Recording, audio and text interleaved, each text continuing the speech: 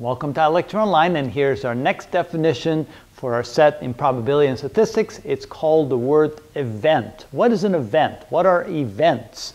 Well, it is a little bit confusing. That's why I'm making a separate video just on this one word alone.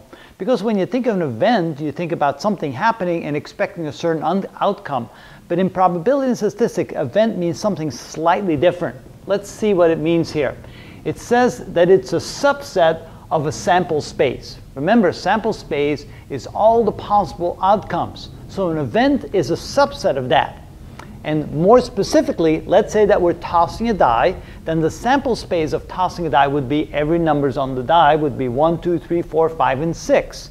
An event could be tossing a die and looking for an even number. So the event would be tossing an even number with a die, and that could be either a 2, a 4, or a 6. So this would be the event. The event would be tossing an even number, and what is the probability of that event? Well, there's 3 possible outcomes out of a total of 6 outcomes in the sample space. 3 divided by 6 is 1/2, or 50%. There's a 50-50 chance that you'll toss an even number. So the event is a subset.